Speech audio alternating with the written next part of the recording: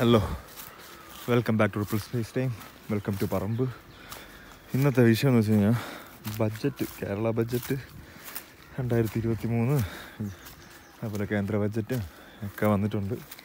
ഒരു പൊട്ടം പറയുന്നതായിട്ട് വിചാരിച്ചാൽ മതി. ഒരു സാമ്പത്തിക വിദഗ്ധനോ രാഷ്ട്രീയ നിരീക്ഷകനോ ഒന്നുമല്ല. എനിക്ക് മനസ്സിലായതൊക്കെ പറയാം. ഇപ്പോൾ ഈ സ്ഥലം എൻ്റെ അച്ഛൻ്റെ പേരുള്ള സ്ഥലമാണ്. ഇതിപ്പോൾ അച്ഛൻ എനിക്ക് സന്തോഷത്തോടു കൂടി തരാണെങ്കിൽ പോലും ഇപ്പം ഭൂമിയിലെ വില വർദ്ധിപ്പിച്ച് അപ്പം അതിൻ്റെ പത്രം ഒക്കെ ആയിട്ടുള്ള ചാർജൊക്കെ നല്ലപോലെ കൂടി. അപ്പോൾ ഓസിന് കിട്ടുന്നതും പെട്ട്. ഇനി അല്ല, ആരെങ്കിലും വാങ്ങിക്കാൻ പോകണമെന്നുണ്ടെങ്കിൽ അവൻ മൂഞ്ചി എന്ന് തന്നെ പറയാം. ഒരു ഏക്കർ സ്ഥലം വാങ്ങിച്ചൊരു കൃഷി നടത്താനൊന്നും ഇനി ചിന്തിക്കണ്ട. ഒരു ഇൻഡസ്ട്രിയൽ ഫ്രണ്ട്ലി ആയിട്ടൊരു സ്ഥലം വാങ്ങിച്ചിട്ട് പിന്നെ അത് പറ്റുമെന്ന് എനിക്ക് തോന്നുന്നില്ല. ഇവർ നിക്ഷേപ ഫ്രണ്ട്ലി ആണെന്നൊക്കെ പറയുമെങ്കിലും എത്രത്തോളം ഫ്രണ്ട്ലി ആണെന്ന് അറിഞ്ഞൂടാ. പിന്നെ ഇപ്പം നാട് വിട്ട് പോകാമെന്ന് വിചാരിച്ചോ, അല്ല എല്ലാവരും കാനഡയിലും UK യിലൊക്കെ പോകുന്നവരെ പോകുമെന്ന് വെച്ച് കഴിഞ്ഞാൽ വീടടച്ചിട്ടിട്ട് പോയി കഴിഞ്ഞാൽ 6 മാസം വീടടച്ചിട്ടെന്ന് പറഞ്ഞു കഴിഞ്ഞാൽ അതിനും കൂടെ ടാക്സ് വരും. എന്ന് വെച്ച് കഴിഞ്ഞാൽ UK പോകണ്ട, അപ്പോൾ തമിഴ്നാട് പോയി ചായക്കട ഇടാൻ പോലും പറ്റൂല, വീടടച്ചിട്ടിട്ട് പോകാൻ പറ്റൂല. പിന്നെ വീട് വയ്ക്കാനും ഫ്ലാറ്റ് വാങ്ങിക്കാനും അങ്ങനെ. ഇനിയിപ്പോൾ നാട്ടിൽ നിൽക്കുകയാണെന്ന് വെച്ച് കഴിഞ്ഞാൽ പെട്രോൾ അടിച്ച് നാട്ടിൽ നിൽക്കുന്നതെന്ന് വെച്ച് കഴിഞ്ഞാൽ കുറച്ച് ബുദ്ധിമുട്ടാണ്. അത് അടിച്ച് ഇൻവെസ്റ്റേഴ്സിനൊക്കെ കണ്ടുപിടിച്ച് എന്തെങ്കിലുമൊക്കെ ചെയ്യാൻ പോകണമെന്നുണ്ടെങ്കിൽ അങ്ങനെ. ഇപ്പോൾ ഇവിടെ എന്തെങ്കിലുമൊക്കെ ഒരു കൺസ്ട്രക്ഷൻ ചെയ്യണം, ഒരു വായ്പ എടുക്കണം, ഒരു റിസോർട്ട് പണിയണമെന്ന് വിചാരിച്ചോ, അല്ലെങ്കിൽ വീട് വയ്ക്കണമെന്ന് വിചാരിച്ചോ, അതിൻ്റെ ഇൻട്രസ്റ്റ് അടച്ച് ഇവിടെ നിൽക്കാനായിട്ട് എത്ര പേർക്ക് മൈൻഡ് ഉണ്ടാകും? എന്തെങ്കിലുമൊക്കെ ചെയ്ത് എത്ര പേര് ആഗ്രഹിക്കും? ഇപ്പോൾ തന്നെ ഈ ലാൻഡിൽ എത്ര ലക്ഷം രൂപ ഈ മരങ്ങൾ ചെടിയിൽ നട്ടതും ഇതിൻ്റെ പണിക്കും വളമിട്ടതും ഒക്കെ ആയിട്ട് പ്രത്യേകിച്ച് വരുമാനമൊന്നും ഇല്ല. 3-4 കൊല്ലം ഇങ്ങനെ നോക്കി നടക്കുക, നമ്മളെ ഒരു പേഴ്സണൽ സംതൃപ്തി ഇതൊക്കെ ആയിട്ട് നിൽക്കുന്നു.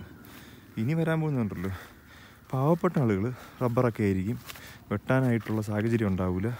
കാരണം നഷ്ടമാണ്, റബ്ബറിന് താങ്ങുവിലയില്ല. അപ്പോൾ എന്ത് സംഭവിക്കുന്നു? വെറുതെ കിടന്നു കഴിഞ്ഞാൽ അടുത്ത ബഡ്ജറ്റിൽ അവന്മാർ 6 മാസം വെറുതെ കിടന്നെന്നുള്ളതും കൂടെ വന്നു കഴിഞ്ഞ് കഴിഞ്ഞാൽ പഞ്ചായത്ത് പറയുകയാണെന്നുണ്ടെങ്കിൽ അതിനും കൂടെ ടാക്സ് എന്തെങ്കിലും അടിച്ചേൽപ്പിക്കും.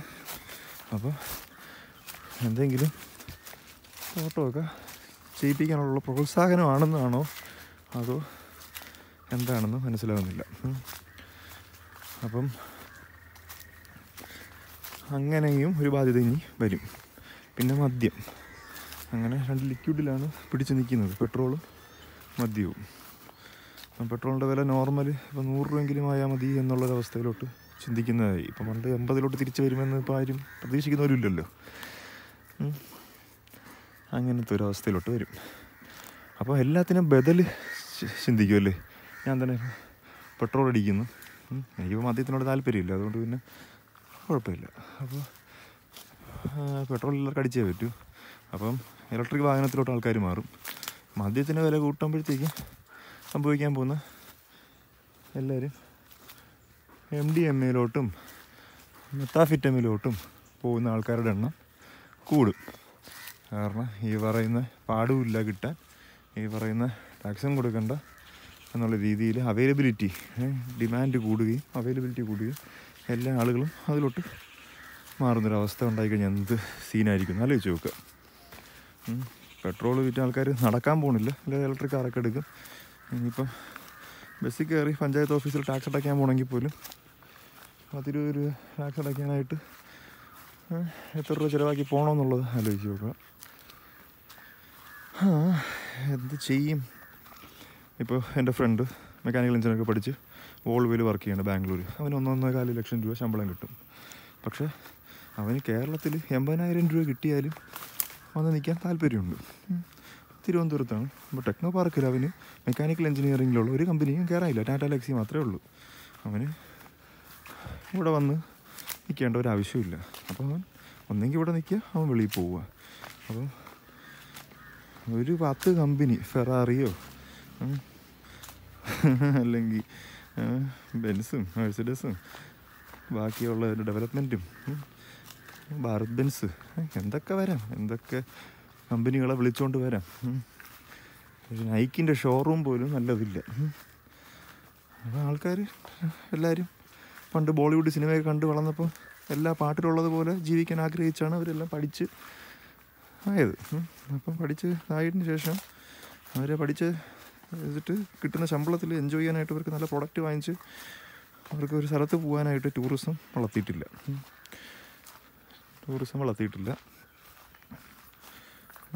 നല്ല പാർട്ടി പ്ലേസുകളില്ല, എൻ്റർടൈൻമെൻറ്റ് ഇല്ല, ഹോസ്പിറ്റൽസിൻ്റെ അധികം, അങ്ങനെ പബ്ലിക് ട്രാൻസ്പോർട്ടേഷൻ, മെട്രോ സർവീസ് ഇല്ല, ഹൈവേ ഇല്ല, നല്ല റോഡുകളില്ല. എൻ്റെ വീടിൻ്റെ ഫ്രണ്ടിലോട്ടുള്ള ഒരു 5 കിലോമീറ്റർ റോഡിൻ്റെ വീട് ഞാൻ ഉടനെ ഇടുന്നുണ്ട്. റോഡില്ല. അപ്പം ഇതൊക്കെ എവിടെ പോയി നിൽക്കുമെന്ന് എനിക്കറിയത്തില്ല. അപ്പോൾ എനിക്ക് ഭയങ്കര ആഗ്രഹമായിരുന്നു നാട്ടിൽ തന്നെ നിന്നാൽ മതി, ട്രിവാൻഡ്രത്ത് തന്നെ നിന്നാൽ മതി. കാരണം ഒരു ഇൻഫ്രാസ്ട്രക്ചർ മുതുമുത്തച്ഛന്മാർ എവിടെ നിന്നൊക്കെയോ ഉണ്ടാക്കിയിട്ട് ഇപ്പം വാങ്ങിക്കാൻ പോകാൻ നടക്കില്ല. 1 ഏക്കർ സ്ഥലം കിടക്കണം, എന്തെങ്കിലുമൊക്കെ വൃത്തിയായിട്ട് ഉപയോഗിക്കണം. റബ്ബർ കൊണ്ടൊന്നും ഗുണമില്ല എന്നുള്ളതുകൊണ്ട് റബ്ബറൊക്കെ 3-4 കൊല്ലം മുമ്പേ വെട്ടിക്കളഞ്ഞ് ഈ പറയുന്ന ചെടികളെല്ലാം വെച്ച് ഈ ഒരു അവസ്ഥയിലാക്കി. ഒന്നുമില്ലാത്ത മണ്ണായിരുന്നു അത്, ഇത്രയെങ്കിലും ആക്കി. തെങ്ങൊന്നും പിടിക്കണില്ല, വലിയ കഷ്ടം തന്നെ തെങ്ങിൻ്റെ അരിയൊക്കെ. ഞാൻ പറഞ്ഞു മുമ്പത്തെ വീഡിയോയിൽ എല്ലാത്തിലും കയറിപ്പോവും, മറ്റേമാർ കരിച്ച വന്ന് തിന്ന് തീർക്കുകയാണ്. അപ്പോൾ ആലോചിച്ച് നോക്ക്, എനിക്ക് ഇവിടെ നിന്നിട്ട് ഒരു 50,000 രൂപ ഞാൻ ഉണ്ടാക്കി സന്തോഷത്തോടെ നിന്നാൽ പോലും അത് മുഴുവൻ ഞാൻ പെട്രോൾ അടിച്ചും പെട്രോൾ അടിച്ച് മാത്രം തീർക്കുകയാണ്, EMI അടച്ച് മാത്രം തീർക്കുകയാണ്.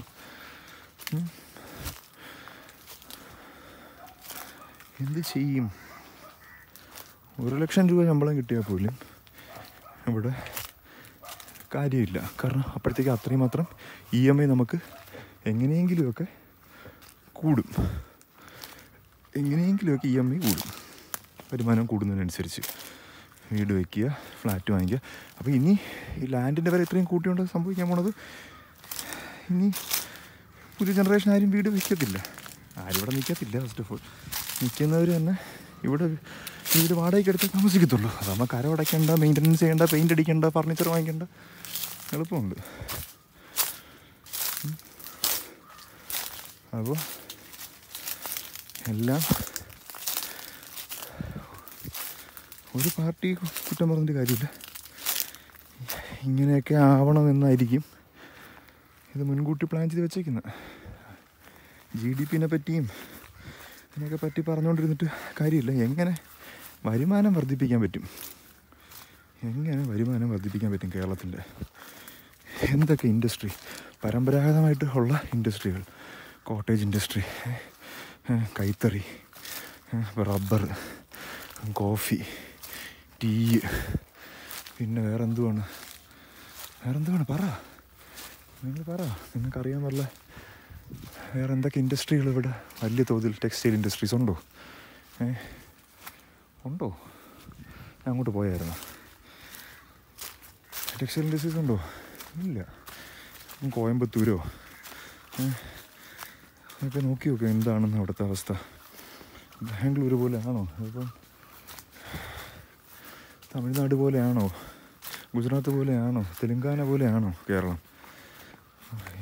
എല്ലാവർക്കും ഇന്ത്യ വിട്ടു പോയാൽ മതി എന്നുള്ള ചിന്ത അങ്ങ് ഡീപ്പായിട്ട് വരാൻ കാര്യം ഇതൊക്കെ തന്നെ. ഇപ്പം നന്നായാലും നിന്നിട്ട് കാര്യമില്ല, നന്നാവാത്തത് കൊണ്ടും നിന്നിട്ട് കാര്യമില്ല എന്നുള്ള അവസ്ഥയിലോട്ട് മാറി. ഇനി പെട്രോളിൻ്റെ വില കൂട്ടി, ഇനി അവർ അടുത്ത ബജറ്റിൽ എന്തെങ്കിലും കറക്റ്റ് സ്റ്റെപ്പ് എടുത്തിട്ട് പ്ലാൻ ചെയ്യത്തില്ല. കാരണം എന്തുകൊണ്ട്? ഇപ്പോഴും ബജറ്റിൽ ഉള്ള തുക മുഴുവൻ ടെക്നോ പാർക്കിന് വേണ്ടി കൊടുത്തേക്കണം 25 കോടി രൂപയാണ്. ഇത്രയും കിട്ടിയിട്ട് എന്ത് ചെയ്യാനാണ്? 25 കോടി രൂപയിൽ മൂക്കുപൊടി വാങ്ങിച്ച് അലിക്കാൻ പോലും തികയാത്ത രീതിയിലുള്ള കാശാണ് കൊടുത്തു വിടുന്നത്. അയ്യോ, ഇവന്മാരൊക്കെ കുഴിയെടുത്ത് വളം ഇടാമല്ലോ, വളം കിട്ടുമല്ലോ ഉടനെ കുട്ടപ്പ. നമ്മൾ ഇതിനപ്പുറത്തോട്ട് പോയില്ലല്ലേ.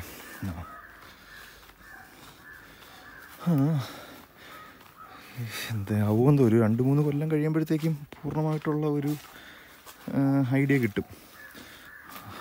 അപ്പോഴത്തേക്കും നാട് വിടണോ വേണ്ടെന്ന് തീരുമാനിക്കാം. അതുവരെ എന്തെങ്കിലും ഈ പറമ്പിൽ ഒക്കെ ചെയ്ത് നിങ്ങൾക്ക് രക്ഷപ്പെടാൻ പറ്റുമെന്നൊക്കെ നോക്കണം.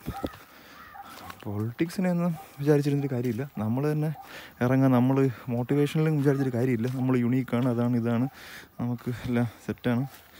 നമ്മൾ ഇറങ്ങിപ്പോയി ചെയ്യുക എന്നുള്ളതേ ഉള്ളൂ. നമ്മളെ കാര്യം നോക്കുക, എന്നിട്ട് ടാക്സ് അടയ്ക്കുക. ആ ടാക്സ് ഇവന്മാർ മുക്കും, അവന്മാർ തിന്നും. അതുകൊണ്ട് ഇവിടെ ടാക്സ് അടച്ചിട്ടും കാര്യമില്ല. അതാണ് എല്ലാവരും വിദേശത്ത് പോയിട്ട് ഇപ്പം 30% 1/3 ടാക്സ് കൊടുത്തു കഴിഞ്ഞാലും അവന്മാർക്കെല്ലാം കിട്ടും. ഇവിടെ നമ്മൾ കഷ്ടപ്പെട്ട് സമ്പാദിച്ച് അടിപൊളിയായിട്ട് കാശൊക്കെ ഉണ്ടാക്കിയിട്ട് വെളിയിൽ പോയി താമസിക്കണം. ഇവിടെ ടാക്സ് അടച്ചിട്ട് ഇവിടുത്തെ ഇൻഫ്രാസ്ട്രക്ചറൊക്കെ അന്ന് വളരുമോ? റോഡ് പോയി വയ്ക്കുമോ? എനിക്ക് അറിഞ്ഞൂടെ. എനിക്ക് മനസ്സിലാവുന്നില്ല ഇതെങ്ങനെയാണിത് വർക്കാവുന്നത്. ഇന്ത്യ ഒരു ഡെവലപ്ഡ് കൺട്രിയാണ്, ഡെവലപ്പിംഗ് കൺട്രിയാണ് എന്നൊക്കെ പറയുമ്പോൾ എത്ര ഇതൊക്കെ പേപ്പറിലാണോ ഇവർ സർവേ ഒക്കെ എന്ത് കണക്കിലാണ് ഹാപ്പിനെസ് ഇൻഡെക്സ് എന്നൊന്നും എനിക്ക് മനസ്സിലാവുന്നില്ല. കാരണം ആരും ഹാപ്പിയല്ല. ഇപ്പോൾ ഡോക്ടേഴ്സ് ഹാപ്പിയല്ല, നഴ്സുമാർ ഹാപ്പിയല്ല, എൻജിനീയേഴ്സ് ഹാപ്പിയല്ല. ആർക്കും വേണ്ട ശമ്പളം കിട്ടുന്നില്ല. എല്ലാവർക്കും വെളിയിൽ പോയാലേ ശമ്പളമുള്ളൂ. വെളിയിൽ പോയാൽ അവർക്ക് ഹാപ്പിയാണോ? കാരണം ഇവിടുന്ന് വിട്ടു പോയവർ ദുബായിൽ പോയതുപോലെ അല്ലല്ലോ അവരവിടെ പോകുന്നത്. അവർ പോയത് കാരണം നമ്മൾ ഹാപ്പിയാണോ? നമുക്കിവിടെ ഫ്രണ്ട്സ് ആരുമില്ല. ഇവിടെ നിൽക്കാൻ താല്പര്യമുള്ളവർക്ക് ഇവിടെ നിൽക്കുന്ന എന്തിന് എന്നുള്ളൊരു ചോദ്യം വരും. ആരെയും കാണാനില്ല. ഇനി പുതിയ ഫ്രണ്ട്സുകൾ ഉണ്ടാക്കിയിട്ട് പുതിയ ലൈഫ് ജീവിച്ചു തുടങ്ങി മാറി മാറി വരും ആൾക്കാർ. അങ്ങനെയാണോ? പഴയ ആൾക്കാരൊക്കെ എല്ലാവരും പോയി, ആരുമില്ല. ഇനി ഒരു 3 കൊല്ലത്തിൽ എല്ലാവരും പോവും. ബാക്കി ഇനി പോകാൻ നിൽക്കുന്നവരും എന്തായാലും പോവും. അപ്പം പറയുന്ന പണ്ടും ആൾക്കാർ ഗൾഫിൽ പോവുമായിരുന്നു. പണ്ട് ആൾക്കാർ ഗൾഫിൽ പോകുന്ന പോലെ അല്ല ഇപ്പോൾ ആൾക്കാർ പോകുന്നത്. ഇപ്പോൾ ആൾക്കാർ ഇവിടെ എല്ലാം വിറ്റ് പറക്കി, 1 ഏക്കർ ഉണ്ടെങ്കിൽ 1 ഏക്കർ വിറ്റ് പറക്കി അങ്ങ് പോവുകയാണ്. അവിടെ പോയി പാത്രം കഴിയുകയാണെങ്കിലും ജീവിച്ചു കഴിഞ്ഞ് കഴിഞ്ഞാൽ മതി എന്നുള്ള ഇതിൽ അവരങ്ങ് പോവുകയാണ്. അവിടെ ഓൾഡ് ഏജ് ഹോമിൽ പോയി നിന്നാലും മതി എന്നുള്ള അവസ്ഥയിൽ പോവുകയാണ്. പോയി സുഖമായിട്ട് ജീവിക്കുകയാണ്. GDP ഇങ്ങോട്ട് വരുമോ? അവരിങ്ങോട്ട് ഇൻവെസ്റ്റ് ചെയ്യുമോ? കാനഡയിൽ പോകുന്നവർക്ക് കാനഡയിൽ നിന്ന് എങ്ങനെയെങ്കിലും US ചെന്ന് എങ്ങനെയും ന്യൂയോർക്കിൽ കയറി പറ്റണം എന്നുള്ളതിലാണ് പോകുന്നത്. ഇവിടെ റിസോർട്ട് തുടങ്ങിയിട്ട് കാര്യമുണ്ടോ? എല്ലാ വീടുകളും അടഞ്ഞു നടക്കുമ്പോഴത്തേക്കും അതെല്ലാം Airbnb വന്ന് ആൾക്കാർ അവിടെ പോയി നിന്നാൽ പോരെ. എല്ലാം നടക്കണമെങ്കിൽ പിന്നെ ഇനി ടൂറിസത്തിൽ വേറെ പ്രത്യേകിച്ച് ബിൽഡിംഗ് ഒന്നും പണിയുണ്ടോ? ഫാമിങ്, തീറ്റ വില, കോഴിത്തീറ്റയുടെ വില എന്ത്, കാലിത്തീറ്റയുടെ വില എന്ത്, വളത്തിൻ്റെ വില എന്ത്, കീടനാശിനിയുടെ വില എന്ത്, ലേബർ ചാർജ് എത്ര? ഇവിടെ വന്ന് ഒരു ദിവസം ഈ കുഴിയെടുത്ത് വളമിട്ട് വൃത്തിയാക്കി മരുന്നൊക്കെ അടിച്ച് എല്ലാം സെറ്റാക്കി പോകണമെന്നുണ്ടെങ്കിൽ എത്ര രൂപ വേണം? എങ്ങനെ മുതലാവും?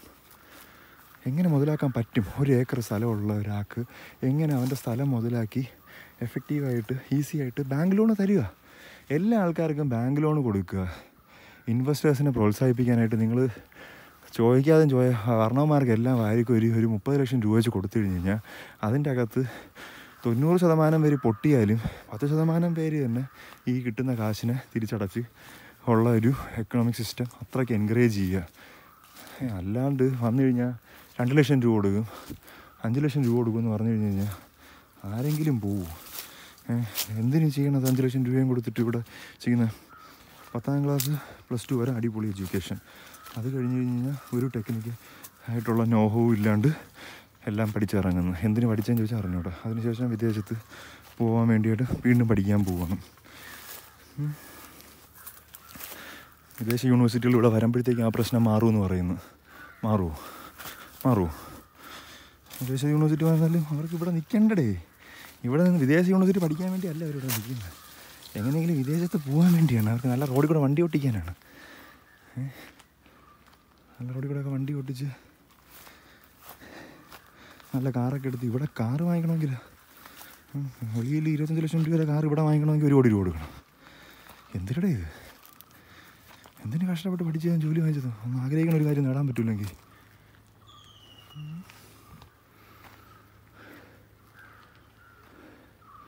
ഓക്കെ, വേറെ വീഡിയോ കാണാം.